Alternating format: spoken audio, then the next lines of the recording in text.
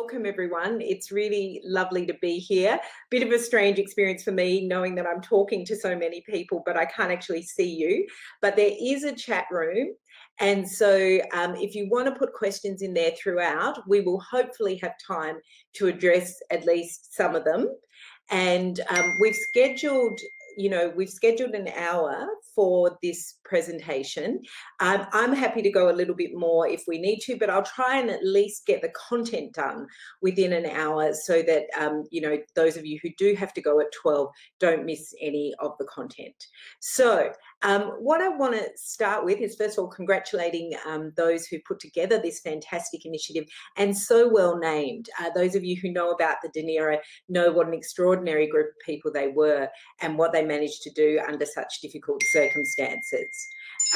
And so I have to mute my phone. I'm muting my phone. I've muted it. Sorry, this is all a bit new.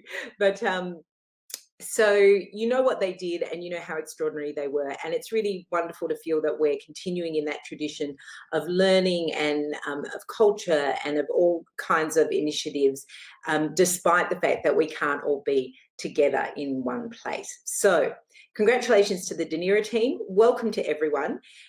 In order to set the scene for the writer whose work we're going to explore today, we are going to focus mainly on his work. I thought it might be best to show a quick 5-minute video that deals with his life and gives you a sense of who he is. Many of you know about Primo Levi already, but you may not know the details of his biography, his life. And there's a wonderful short film that we found in the Yad Vashem archives, and I'm just going to play that now, and hopefully there'll be no technical difficulties.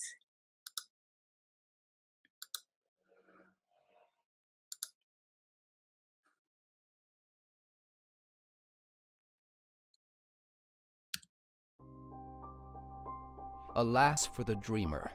The moment of consciousness that accompanies the awakening is the acutest of sufferings, but it does not often happen to us, and they are not long dreams. We are only tired beasts. If this is a man. Primo Levi was born in Torino in 1919 to an old Italian Jewish family. After graduating from the prestigious Massimo d'Azeglio School, he began chemistry studies at the University of Turin. During his term at the university, the fascist regime enacted race laws, which made it difficult for him to complete his studies, but he eventually graduated with honors. Levi and several other Jewish students founded a resistance group against the fascist regime. When the Germans took over northern Italy in the autumn of 1943, following the removal of Mussolini from power and the government's surrender to the Allies, the group took to the hills, where they tried to rendezvous with a local anti-fascist underground group. The unskilled members were informed upon and soon captured in December 1943. Levi, who didn't want to be identified as an anti-fascist, called himself an Italian citizen of Jewish extraction and was sent to the Fasoli transit camp near Modena. In February 1944, the prisoners were sent to Auschwitz. Levi was imprisoned in the Auschwitz camp complex for over 10 months. Of the 650 Italian Jews deported with Levi, only some 20 survived. Fortunately for him, he knew some German. He managed to find work in a rubber factory. And he finally fell sick, and so wasn't taken on a death march. After the camp was liberated at the end of January 1945, Levi returned in a long, torturous journey through Eastern Europe to his home in Torino. He also returned to his job as a factory chemist and started a family. However, alongside his daily life, Levi turned to literary writing, both prose and poetry, which was impressively powerful. Levi's writings are some of the most honest, sober, and human expressions of the experience of Auschwitz and of the world of the victims and survivors of the Holocaust. Levi's first book, published in 1947, is entitled If This Is a Man, his most direct book, which deals with the experiences of an Auschwitz prisoner in a situation in which man's human dignity has been taken away, and the difference between human and inhuman existence was never more unclear. In his writing, detailed, matter-of-fact and sensitive, but never flowery or sentimental, Levi managed to convey a glimpse of the world known as Auschwitz. Levi also describes the constant sense of alienation which every prisoner felt. Their names, families, and every connection with their previous lives had been taken away. This was all the more prevalent among the Italian prisoners, who didn't know German or Yiddish, and who were strangers to some extent, even in the eyes of the other Jews in Auschwitz.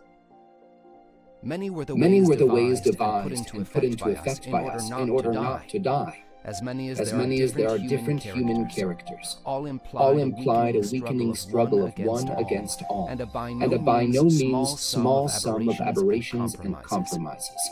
Survive without renunciation of any part of one's own moral world, apart from powerful and direct interventions by fortune, was conceded only to very few superior individuals, made of the stuff of martyrs and saints.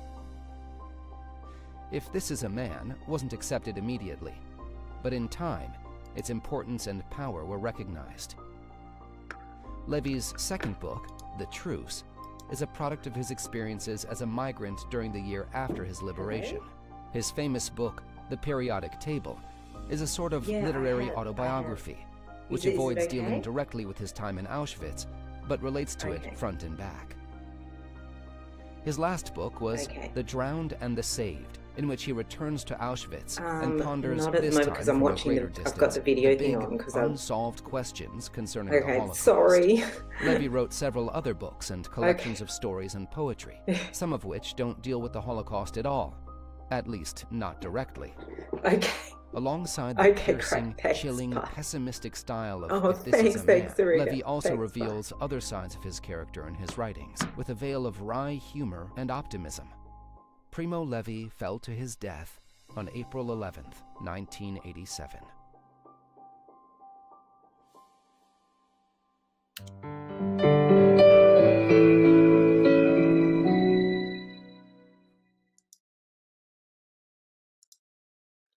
Okay. So I hope that gave some context. I realize there still may be a few technical glitches, but hopefully we're on our way now, and we'll go smoothly from here on. So what I'm going to do now is bring up some slides and start that. Okay, so hopefully on your screen now you see an image of Primo Levi and also me in a smaller screen, which is a lot less intimidating for me, which is great. So, okay, so I have to say, whenever I do talk on Levi, I do so with a feeling of great reverence and great respect and great trepidation. Because I do think that his writing, every time I go back to it, is a challenge. It's a challenge to read and assimilate the power of it, because it is so deceptively clear and almost, it's the wrong word simple, but the clarity of the language is extraordinary, and it almost makes you believe that it's a very simple message. And actually, the more you read, the more you realize the layers of what he is trying to say. And in many ways, I think, you know, he in some of his later writings, he alludes to this. He's always, in a sense, reworking and rewriting this first book, right? If This Is a Man. And so today, that is the book that we are going to focus on. I did give some selected readings. Don't worry if you didn't get through all of them, because I'm going to have slides that are going to point to the most important ones. And so we'll be able to have a sense of what he's attempting to do in that work. But I want to basically do three things today. I want to contextualize Levi's work within the broad scope of what's become known as Holocaust literature, really is its own genre now. I then want to talk a little bit about his writing in particular, and how he views the world of the camps, and in particular how he views in many ways those who don't survive. And it's that aspect that I then want to link in a sense to my final claim, which I alluded to in my blurb, in the blurb for this session, which is to make a claim for Levi as a Jewish writer. Right? Now, that might sound strange because, of course, he is Jewish, he is a writer, but there are those who wrote about the Holocaust from within a very traditional perspective, and then you have everything along the spectrum to those most secular, we might say, of Jews that went through this experience and then lived to tell about it. Levi is often placed on that end of the spectrum, right? Because he is truly a great secular humanist writer. But today I want to make a claim that he also has a sense and an understanding of Jewish tradition, and that what he does in a very significant yet usually overlooked part of the writing, which is the poem that begins the book, he frames his entire view of the camps within an inversion of a traditional Jewish idea, and that is the idea of revelation, the idea of Sinai.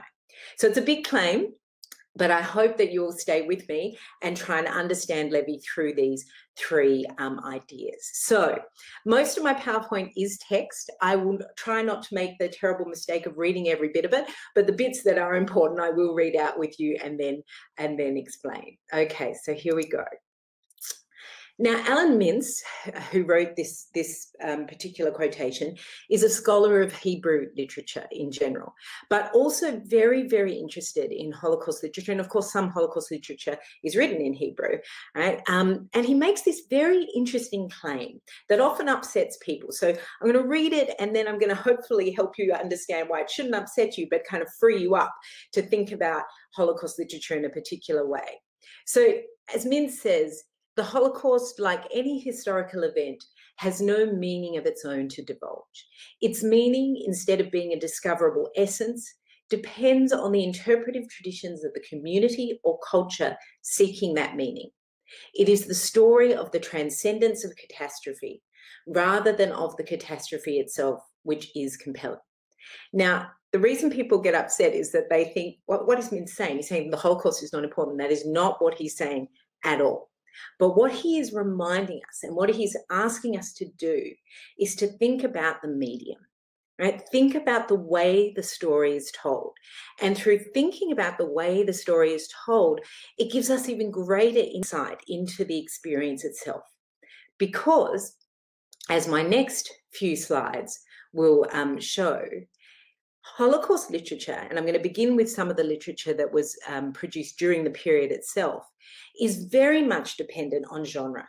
And sometimes we, unfortunately, in the post-Holocaust era, where, let's face it, most Jews are not, sadly, able to converse, unless they are survivors, in the language that often the literature was originally written in, right? So the array of European languages, and then, of course, the Jewish languages, Yiddish, Hebrew, etc. We are often reading these in English, and we're missing as a result, right? We are missing things. That's not going to stop us, but we should be always keeping that aspect in mind. I'll come to that again a little bit later on. But also what Mintz is trying to get us to understand is the literature itself has a history. Right? It has a history. And so what I want to begin with, and some of these quotations may be familiar to you, are a few snippets, right? Now, you may not call them literature, but they're snippets from an extraordinary archive that many of you may already know about, the Oneg Shabbat archive, which was an initiative of a group of Jews that had been imprisoned in the Warsaw Ghetto, led by Emanuel Ringelblum, a historian, to try and document what was going on in the ghetto on a daily basis. It was secret. If they were found out, there would be severe consequences. And they put it into milk cans and steel boxes and buried it underneath the ghetto. And those few people who survived, who knew where it was, literally went back afterwards and, pointed, like, try here, try here. Not all of it has been found, but a great majority has. And what's extraordinary about it, of course, is that it gives us an insight into the world that was still going on, even under these most terrible of circumstances. So what I have here is one woman, Gustawa Jareka, who was a Polish Jewish journalist, right? And she makes this wonderful point. This, you know, when you think about the situation that she's in, she's able to look beyond what's going on. And she talks about the archive itself. And as she says beautifully, this record must be hurled like a stone under history's wheel in order to stop it. Right? Think about that. Think about us sitting here now having knowledge of what happened in that place, in that time. It's an extraordinary description of what she hoped would happen. One can lose all hopes except this one, that the suffering and destruction of this war will make sense when it's looked at from a distant historical perspective, right? Exactly what we're trying to do today. So what I want you to start thinking about is what kind of Holocaust literature writing are we looking at? Similarly, Emanuel Ringelblum himself talks about, and I won't read this all out, but what he's talking about here is his intent. Why is he doing this? Because he wants to tell you about the life of the different Jews that were living in the ghetto at the time, right? What they thought, what they suffered, the religious, the non-religious, right? He wants to give as complete a picture of what is going on as possible. And even more extraordinary, I think, in terms of what the ghetto writers tried to do, is that they saw their work, right? And this is an interesting thing to think about, and I'll come to another poem in just a moment that will impress this, I think, even more, is that they see their experience, right, both as an experience that they are having as Jews and because they are Jews, but that it has a universal message, that there is something about this that is significant for the world, and that what they are doing is providing information so that the world itself will know what happened in this place, okay? So it's very difficult to find, in a sense, common threads to any collection of Holocaust literature, because, of course, you're talking about a huge range of diverse individuals and their experience. But if I had to, well, I don't have to because David Roskies does it for me, I would say that when we look at the literature of the time, David Roskies, the great Yiddishist scholar of Yiddish literature, brother of Ruth Weiss, those of you who also know her incredible work, he puts it so beautifully. Our question is, how did they survive? The staff of Oneg Shabbos asked, how did they perish? Right? So think about what he's saying there. When we look at this literature, we, in a sense, and the experience of the Holocaust overall, we know it and we feel it largely through the minority, those who were able to survive. And that, of course, makes perfect sense, right? And we are, you know, incredibly, incredibly privileged to have that information. But when we look at something like the Warsaw Ghetto accounts, they wanted to know, they wanted to record what people were trying to do to get through every day to survive. And unfortunately, of course, most of the ghetto writers will not survive. Now, Levi, coming back for a moment to Levi, is a recorder of his own survival. But what we'll see is that he, I think, adds yet another dimension, right? And this is his philosophical, ethical contribution, is he meditates his whole life, right? His whole life on those who did not survive. They are those who preoccupy him, and they are those who will fill his nightmares. He talks about that in other writing, his nightmares, but also his waking moments, and trying to understand them, and the trying to find not meaning in a Pollyanna-ish sense, but to try and understand what it means to live with the knowledge of those who did not survive. Okay, so what that introduction hopefully has got you to think about is how we think about the literature itself is very much to do with the lens that the writer is thinking about and is working within. So I've just given a few, you know, perspectives on how one might think about that here. But of course, those of you who have read or studied or indeed have family experience of pre-war Jewish life in Europe know that this is the tip of the iceberg in terms of diversity. Right? This was an extraordinarily diverse civilization that stretched from west to east, right, north to south of the European continent, and we are dealing with the literary traditions of all of those places, right, all of those languages. Next. Okay. And again, I won't read it. You can read it to yourself. But I think, again, this is, again, the great contribution of people like Roskies, who have helped us to recognise this, and through his own, skills and his own skills as a literary critic, but also his language skills, have been able to bring to us, right, the literature of that generation. So if you've never read any of David Roski's work or his sister Ruth Weiss, go out now and buy their books, or not go out but get them sent to you, because they will give you such deep insight into the world that these writers came from.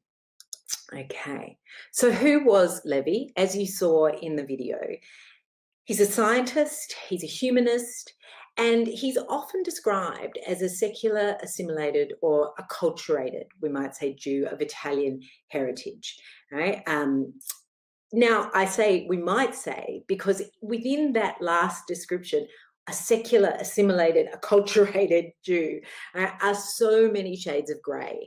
At the moment, I'm teaching my third year modern Jewish history class at the university, and we've just spent 13 weeks trying to understand what happened to Jewish identity in the modern period, right? Because we are, all of you listening to me today, myself included, we are products of that period. And we often forget that, actually, to our detriment, right? Because, and fair enough, I mean, the events for Jews, the historical events of the 20th century, the Holocaust and the establishment of the State of Israel, are so momentous, right, that they, in a sense, they block our past in many, many ways. But if you can get yourself back, right, and there are some wonderful historians and writers that you could look at to do so. If you can go back beyond the breach, as Ruth Weiss would say, the breach of the Holocaust, what you will find is an hybrid of identities that, again, is just impossible almost to do justice to. So when I talk about Levi as a secular, assimilated, acculturated Italian Jew, within that lies 150 years of his family's emancipation in Italy, of their struggle to become equal, of their need to remain in some way Jewish, right? And what that means to them and how they bring that into their family life. All of those questions come up. And so in many ways, what we forget is we are products of the 19th century, right? We have the experiences of the 20th century, but in terms of our religious denominations, our cultural traditions, all of these are 19th century experiences. And this is what Levi comes into the war with that enormously rich Italian, Jewish, secular, traditional background of hundreds of years of his family's experience, but in particular the experience of the modern period. So here we're talking really 18th, 19th, 20th century on, and the extraordinary changes that Jews go through as a result of emancipation and enlightenment. So keep that in your mind as well. Okay, now we get to possibly one of my favorite poems from an Israeli, actually an Israeli poet who was also European background, obviously, Uri Tzvi Greenberg, and this is part of a very, very long poem. But what I think is extraordinary about it is look at the date, right? 1951, not long after the end of the war at all. And what is he doing here is he's ruminating on what will we think about this disaster? How will we understand it as Jews? How will the world understand it?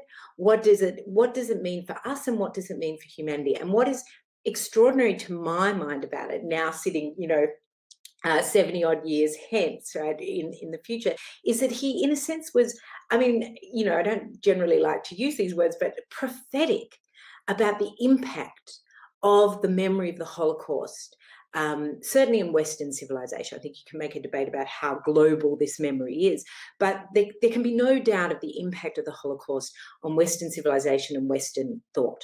And of course, the key question is, is there a universality to this, right? And in its universality, do we lose something of the particularity of the experience, right? There's always this tension, right? Always this idea at play. And for Greenberg to have been sort of been able to articulate this in 1951 is absolutely extraordinary. So I do think it's worth reading this one out. So I will, and then we'll move on. Are there analogies to this, our disaster that came at their hands? There are no other analogies. All words are shades of shadow. Therein lies the terrifying phrase, no other analogies. For every cruel torture that man may yet do to a man in a Gentile country, he who comes to compare will state he was tortured like a Jew. Every fright, every terror, every loneliness, every chagrin, every murmuring, every weeping in the world, he who compares will say, this analogy is of the Jewish kind. Right? Now, if you start to think about that, right, for both good and bad, this is what has happened to the memory of the Holocaust, right? On the one hand, it is singular, and on the other hand, it is pervasive, right? It is everywhere. You know, I could mention a few famous examples, those of you who know the poetry of Sylvia Plath, right? And that extraordinary moment where she envisions herself as a Jew, right? Offensive to some. And, you know, I can understand that. But that analogy, right? That pointing towards the experience of the Holocaust and in shorthand, in a sense, to Auschwitz or Bergen-Belsen or the camps that have become the epitome of that, has given Holocaust literature a sort of, at the same time, particularity and universality. And that's sort of, if you like, that's the second major point that I want you to hold in your mind as we now go on and look at Levi's work. So, thinking about his background, thinking about the complexity of Holocaust literature and its continued meaning over time, how do we define this work, right? It's actually extraordinarily difficult. Is it history? Sort of. It is sort of history. It's obviously his personal history. It is testimony to an extent. It is a chronicle, right? There are parts of it that read like a chronicle of his servitude. It is deeply philosophical, right? Deeply philosophical. And at times it feels meditative to read this work, right? So what I would venture is that what is extraordinary about it is that it resists a definition, right? It is not simply testimony, it is not simply history, and it is not only philosophy. It is a fusion of so many different forms, and that is partly what makes it so extraordinary. Okay. So now let's look at a few examples that are going to help us try and understand why Levi, what is the camp to him, right? What is he trying to do by looking at the camp and examining it, not only its detail, and he gives us extraordinary detail of it, right? But how he starts to think about the universe, the world that the camp creates. And this is a dominant theme in his work, right? What is the world that the camps create? And this is probably one of the most famous excerpts from If This Is a Man. Levi recounts how, when suffering from thirst, he sees an icicle outside his barrack window and tries to grab it. A Nazi guard knocked it out of his hand. Warum? Why? Asked Levi. Hier ist kein Warum. Here there is no why, was the guard's now infamous answer. Levi's words and those of his tormentor confront us with the irrationality of Auschwitz, a site that has become synonymous with the worst excesses of the 20th century. So we think about that, right? He is telling us of an incident. It is an incident that more than likely happened and happened to him, right? But why is he telling us it? Is to give us a sense of the universe he has entered, right? And he's starting to have some understanding of what that universe is, right? Which is, it operates on a completely different ethical and moral realm. Indeed, there are no ethics, right? There's an inversion of ethics in this universe. There is no rationality, right? And there is certainly no sense of, you know, a morality, if you like, or a system of ethics that we would recognize. And so what is the guard? What is Levi trying to tell us through the guard's words, right? Is to give us a sense of the immorality, you might say, or the unethics or the non-ethics of the lager, right? Of the camp. Because only if the reader starts to understand that will the reader then be able to enter the world of the prisoner, right? And how the prisoner survives, doesn't survive, the experiences they have. And think back to Alan Mintz's opening slide, the meaning, right? This is what Levi's always trying to do, is to bring us to a sense of greater understanding, even though I would venture to say that he would not think that total understanding is possible, right? There's always a sense, I think, when you read Levi, that he too is constantly attempting understanding, but never quite getting there. So now I want to go through a few examples, right, of some of the prisoners that he describes. And he is, what's amazing about Levi's writing, and this is noted in the video, is the detail, right? The detail and the clarity. And again, you have to kind of be able to look, I think, within, not beneath, but like within the detail to get the larger picture, to try and understand what is he doing here in these excerpts. So we're going to go through a few of them, and then I'm going to venture, if you like, a sort of interpretation of what I think Levi is trying to do here. So he talks about Elias, right, one of the prisoners. Elias, the short-statured, unusually physically strong, yet mentally disturbed and unstable prisoner. We witness what it took to remain alive in the concentration camp universe.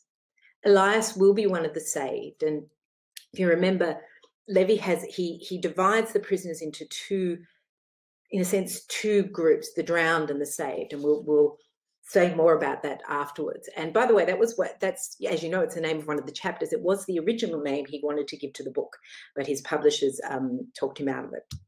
So he does eventually write later about it as well.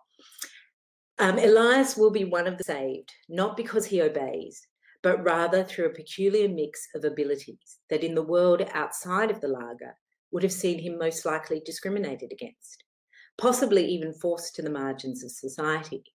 Yet in the lager, as Levi explains, Elias will be saved because he survived the destruction from the outside because he was physically indestructible. He has resisted annihilation from within because he is insane. Why does such a man survive?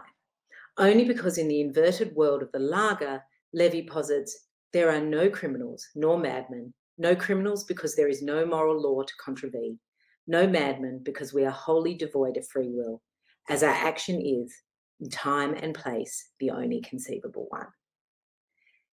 So hopefully you can see, I mean, there's so much in that excerpt. We could probably spend, you know, the next 10 minutes, but I'm watching the time as well. But what you see, right, is how Levi is using his experience of this one man who clearly is a very, very disturbed individual, who outside the world of the lager would, as he said, probably be on the fringes, the margins of society. But inside, he tells you something about the universe that Levi inhabits. And in a sense, I don't mean this in an unkind way, he's a device, right? He's a way that Levi is trying to get us to understand that this world that he's telling us about, this world that he's entered, has completely different rules and completely different demands to the world that we lived in outside. But it doesn't mean that he can't see those prisoners who try, in a sense, to bring the morality that no longer exists into the world of the camps. And this is Lorenzo, of course. Lorenzo, the ordinary prisoner, who brings Levi extra rations to which he attributes his survival. I believe that it was really due to Lorenzo that I'm alive today. Lorenzo was a man. His humanity was pure and uncontaminated. He was outside this world of negation. Thanks to Lorenzo, I managed not to forget that I myself was a man. So again, he does, you know, in a sense, he doesn't allow us a sort of redemption, if you like. He doesn't allow us a relief, a breath. But what he does allow us is to see that there is the possibility for humanity, even within the situation that he finds himself.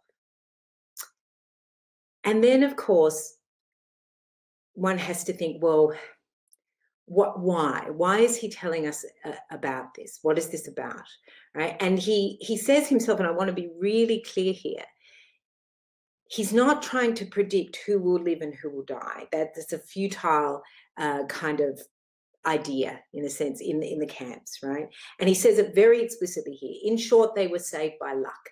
And there is not much sense in trying to find something common to all their destinies, beyond perhaps their initial good health, right? So the point, what I'm positing here, right, the point of observation for Levi is not to search for a common reason for a particular individual's survival, but rather to understand how the specifics of that survival sheds light on the inverted ethical universe of the camp. And from this vantage point, to try and articulate the implications of the concentration camp for a new understanding of ethics. Now, this might sound paradoxical, and it is, right? So what he is doing is he is saying, here is this world without morality, and I'm going to take it and present to you a new morality, right? A new way of being. Now, again, sounds paradoxical, but this has always struck me as one of the most extraordinary things about the majority, and I won't say all, and fair enough, because every survivor has their experience and their reaction to their experience. But when I think about, particularly, you know, many of you know I worked for many years at the Jewish Museum, and I still have a very strong connection to it. What I always found extraordinary about the survivors was that, given their experiences, what they should have done, really logically, when you think about it, is turn away from the world, right? Is say, enough, right? I'm not going there. That they have seen the worst, and yet what do? They build museums, they build schools, they build educational institutions, and they say, no, let's use this experience to do something good, right? To do something better. Now, I think Levi has the same impulse. I'm not sure he's giving the same message, and that's where we're going now, okay? I think there is something very, very painful about the message that Levi is giving, and it's not simply a, you know, darkness to light. I don't want to posit that for a second, but he is still doing something extraordinary in taking this world of negation, as he calls it, this world of negation, right, and seeking something out of it. Okay. So who does he seek it from? The Musulmana. Right? Those who are already dead. These are the people that, and this is the name given by prisoners themselves to those prisoners. Excuse me, sorry, a bit of a runny nose. No COVID, promise. These prisoners who, in a sense, have already given up is, you know, such a facile phrase to use, but those who are living but dead. Right, and understandably so. And there's if you haven't read it, I gave this to you in the handouts. Read the Canto of Ulysses. It's extraordinary. It's extraordinary. It's about an episode where Levi is sent to basically to get food with a young prisoner, a French prisoner, and he gets this drive to speak about literature with him and to speak about Dante's Inferno and to try and explain it to him. And in and of itself, it's a sort of extraordinary episode. But what you realize as well is that he's telling their story. He's telling their story. And you don't have to be an expert on Dante, I certainly am not, to understand what's going on here. But in the canto, basically, they do die. It's different from the original Homeric story, right? They do. And at the end of the chapter, Levi recounts the part in the canto where the water comes over their heads, right? And as it says here, and the ocean closed over our heads. But the ocean, of course, in Levi's recounting, is the lager. And those who drown, the drowned, remember this, of the lager are the Musulmana. Right? And these are the people that Levi cannot forget. They are the ones that will haunt him day and night. Okay. Now my claim for Levi as a Jewish writer. Little bit of theology for the day, okay? The Shema. Most of you, I have no doubt, know it, or if you don't know it, you know of it, right? It's one of the most important prayers in Judaism. It's recited by observant Jews twice daily. The first word, the Shema, right, here, is generally translated as here. Not a great translation, right? It should be more like, you know, listen, get it, understand it, Israel, right? There is one God, there is a singular God, right? And this prayer, right, and here you have to trust me, this has been argued about by theologians and academics and et cetera, right? But this prayer is understood as the rabbinic reaffirmation of the Sinai moment, right? That every day the observant Jew must reattach him or herself to the covenant, to the Sinai moment, and that is done through the recitation of this prayer, right? Remember that God is one and you are in covenant to this God. You are in relationship with this God. This is the prayer that Levi rewrites, right? And think about the moment of revelation in Jewish history, the way we think about it, what it means for us as a people, religious, non-religious, what Sinai meant, right? Forges us as a people and a people in relationship to God and a people who believe in a revealed law that tells you something about the way you should live, right? I mean, when you think about it, it's kind of as simple and complex as that, right? That's what Jewish theology is. Understands or do something and understand that you must live in a particular way as a result, right? That's what it is. So it's enormously powerful idea within Jewish life and thought. And it is this prayer that, in a sense, encapsulates it most succinctly and most regularly, right? If you think about the ideas of observance and why one does this, right, is to constantly hammer into yourself, right, what you're meant to be thinking about. Okay. So what does Levi do? He rewrites this poem, and they place it at the beginning. And as I understand it, this is a decision between him and his publishers, although I can't seem to get any absolute affirmation on that, but I'm still trying to. Right? They place it at the beginning. This frames the book, right? You read this at the beginning of the book. And I'm going to go through it with you and, in a sense, try and understand if the Shema is revelation, if the Shema is Sinai, what is Levi's Shema? Right? What is his revelation? What is his understanding of the camps, of the people that we just looked at, of the incredibly detailed description he gives us of the experience of Auschwitz? What is the meaning he's seeking? So, as he writes, you who live safe in your warm houses, you who find returning in the evening hot food and friendly faces, consider if this is a man who works in the mud, who does not know peace, who fights for a scrap of bread, who dies because of a yes or no. Sorry, I think sometimes, even now, I've read this poem a million times and it still really deeply affects me.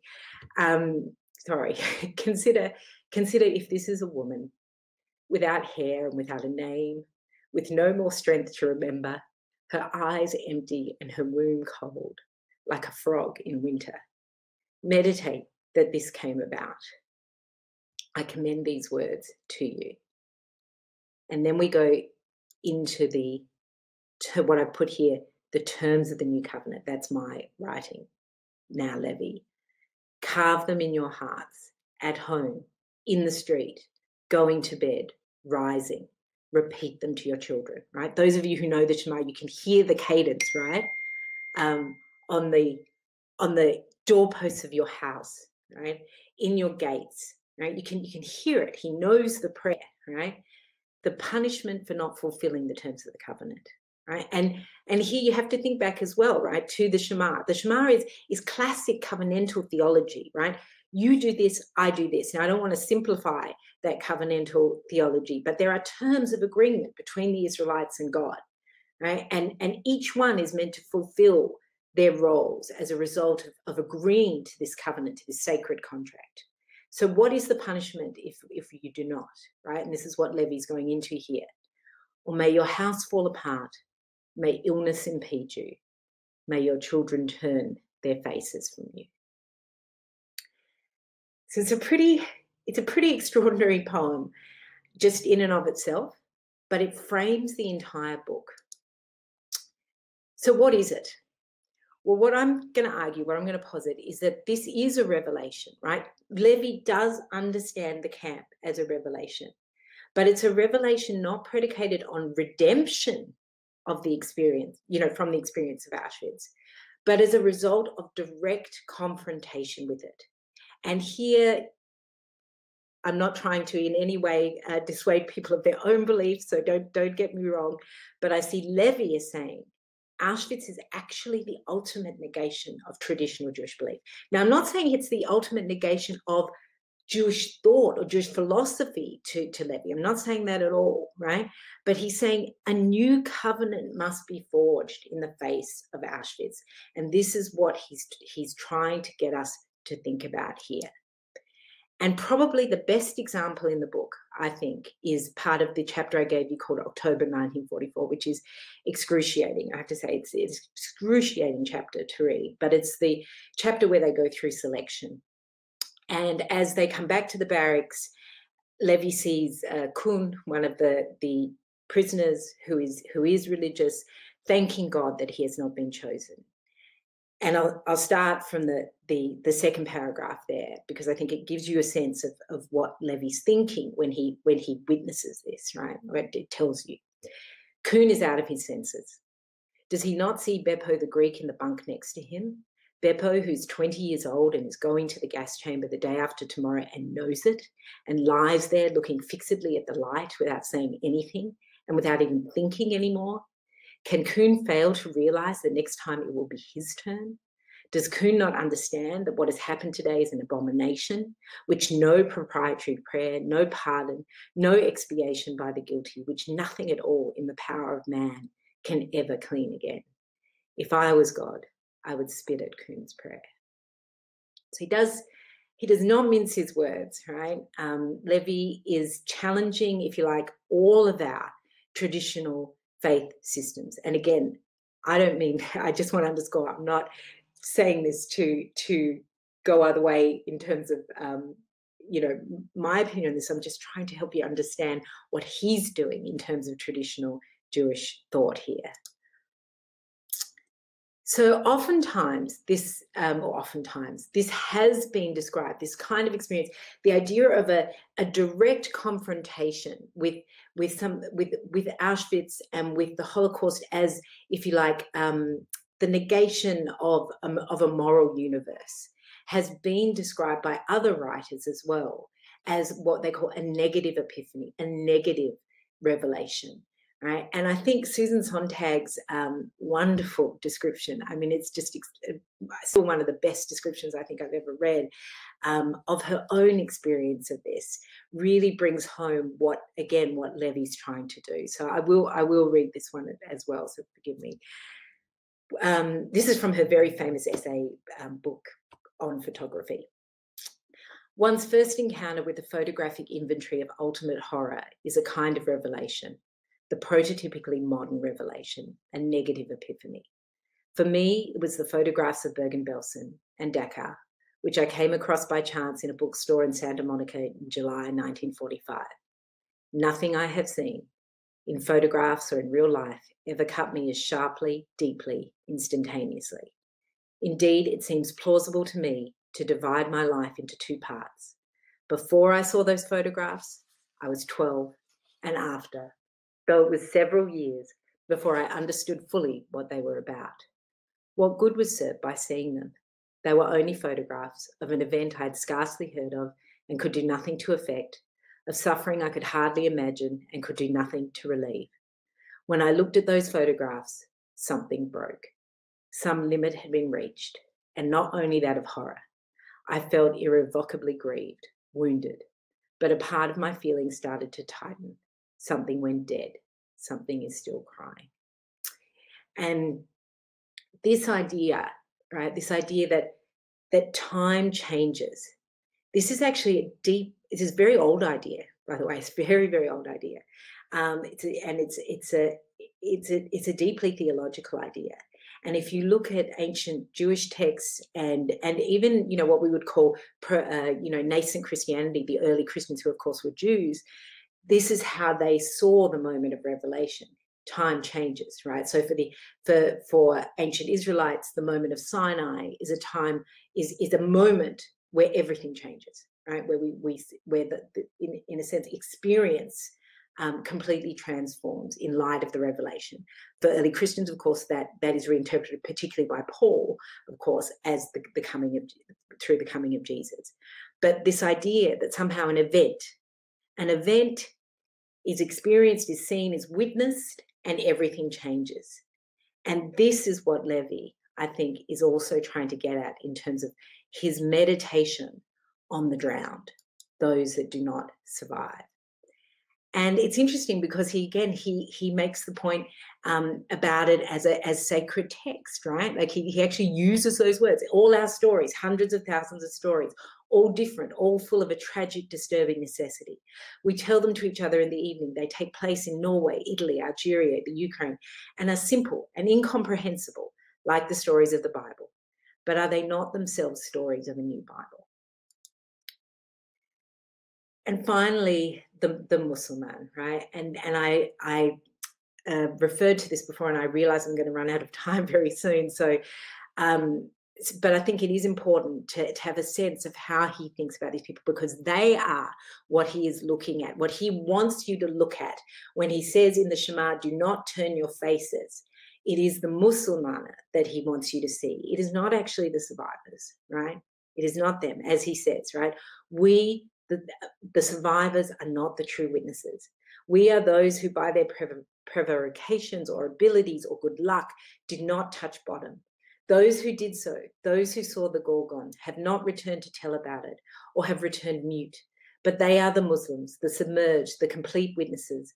We who were favoured by fate tried, with more or less wisdom, to recount not only our fate, but also that of others, indeed of the drowned. We speak in their stead by proxy. And the first half, which I think really is his haunting, right? His haunting, that's what he's describing here. They crowd my memory with their faceless presences. And if I could enclose all the evil of our time in one image, I would choose this image, which is familiar to me, an emaciated man with head dropped and shoulders curved, on whose face and in whose eyes not a trace of thought is to be seen. So finally, this is the final bit, I promise. All right. What does Levi's new covenant, what does this negative epiphany, this new revelation, the drowned, facing the drowned, what does it require? Now, I'm just going to give a few thoughts here. This is by no means comprehensive, and hopefully actually what this has done is to allow you to think about what you think, I guess. The drowned, who are the drowned, and what do they demand of us, right? If you think about it, it always strikes me, right? Like Levi, I think, truly believes they demand something of us, right? It is them. And I think, think about it, right? It's not the perpetrator. This is also a remarkable thing. They are almost absent, right, from Levi's world. Of course they are there. They are the reason that they are there. But the ethical demand, if you like, or the meaning that Levi is seeking comes from the victim, right? Comes from the victim, and this is a sort of extraordinary thing, right? So here it's just, I offer these as a few ideas. A position of what I've called aporetic mourning. Now, what is an aporia? It's almost like an impasse, right? It's something that you can't get past, and I think the more I read Levi, the more I think this is what he wants us to understand the Muslimana as, is actually a necessary, not a block to understanding in the sense that we must give up, but rather a impetus to understanding that keeps coming back again and again and again. And that if we do get past, we have missed the point, right? We have missed the point. that actually we have to have that image in front of us, in a sense, all the time. And there's another beautiful phrase that I found in other, writing about Levi, the idea that he is inconsolable before history, right? That we actually must resist closing this history. We must resist redeeming it, right? Because actually what this history gives us is a sense of it must shake us continuously. Right? And why must it shake us? Because then it generates, if you like, a sort of ethical obligation upon us for Levi, right? That when we look at the face of the Muslim, we see what we have to do, right? We don't see ourselves as them. This is, it's not about some kind of false empathy. There's not even a possibility, right? Think about what he says even about himself. We are not the drowned, right? We are those who manage to actually not hit bottom. But we do stand in their stead, right? And we have to, in some way, try and come to terms with their loss, right? And what it means for us. And here, I think he is, in some ways, right? Although, of course, Levinas is first and foremost a philosopher, right? But in some ways, it relates across to what we might call a Levinasian reading, right, of ethics. Some of you may have read Emmanuel Levinas, also a survivor, an extraordinary philosopher of the 20th century. And Levinas posits something that he calls ethics as first philosophy, or in other words, philosophy is no longer, post the Holocaust, it's not about the rational self, because the rational self led us to Auschwitz, right? It's not about that. It's rather about ethics as, someone's called ethics as optics, the fact that we must see the face of the other, as Levinas calls it, but really the face of the victim, right? The face of the one that doesn't survive, and that is where our ethics begins, and is the obligation that loss places on us, right? Is where Levi, I believe, brings us. Okay. I'll stop there. It is exactly 12 o'clock, which is some kind of minor miracle. But I'll stop there. I know that's quite a bit to have gone through in an hour. I guess I know that some people will have to leave, and please feel free. I'll now try and find where there might be questions, and I'll see if I can answer them.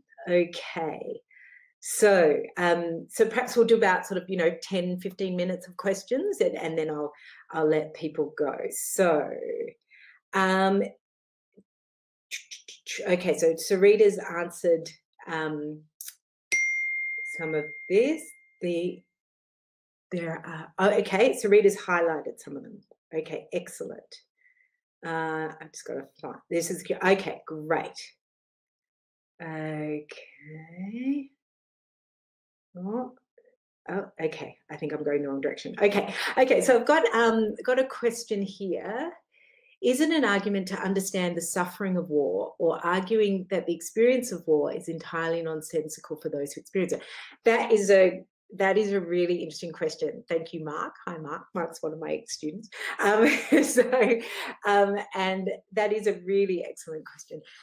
I think it is more. I don't think it is nonsensical. No, I don't think so. I think that for Levi, it is absolutely and deadly serious. First of all, obviously, right? I mean, I think we can say obviously, but I think what you're pointing towards is a sort of an acceptance of the irrationality.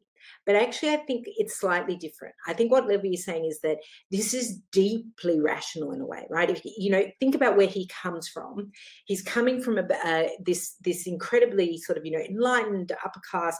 He's very educated. He's extraordinarily bright, scientific humanist, right? This is where we have to remember he is a scientific humanist, and I think what he is trying to understand is, how did the rational world create this, right? Auschwitz is a creation of the rational world, right? The world of the Enlightenment, the world of Europe, that we felt we were progressing, right, towards something better and better and better. And by the way, he's not, of course, the only Holocaust thinker to have this kind of idea. And some of them, of course, cannot bear, well, we assume they cannot bear to live in a post-Holocaust world because of this, because of the sense that the failure of the Enlightenment, really the failure of rational thought, that the Holocaust demonstrates. So people like, you know, like Benjamin, right, Walter Benjamin, who we can only speculate as to his why he suicides, but there is a sense, right, that he has lost complete faith in European culture. So this is a very long way of saying, Mark, and you're probably used to this from my teaching, that I don't think it's nonsensical for Levi in his response. But I also realize that in your question, you're asking, do they experience it that way? And I think that is definitely a question for another lecture. Too difficult. So, but we can talk about it. Okay, so I'll try and find the others. Now, there's been a few technical questions that Sarita answered. Okay. Yes. Thank you, Jody. Jody's written something I think very, very beautiful here. To some of us, the drowned are our lost families. Whether we have photos or not, we still see them. I think that's so true. You just made me think of the children's memorial in the museum. I think that's very true. Very true. Okay. Oh, and we've got a recommendation from Bettina. Thanks, Bettina. There's a film, The Truce, based on Primo Levi's book, The Truce, directed by Francesco Rossi. Okay. I don't think I'm seeing any more questions. And Sarita, am I missing any? I'll wait and see if Sarita tells me, but I don't think so. So look, I will leave it there. I will leave it there. Thank you all for joining me. I'm so sorry I can't actually see you, but I'm really, really honoured that so many people tuned in, and it's been a pleasure. And enjoy the rest of the Dinera sessions as much as you can. And everyone, keep well, safe, and Shabbat Shalom.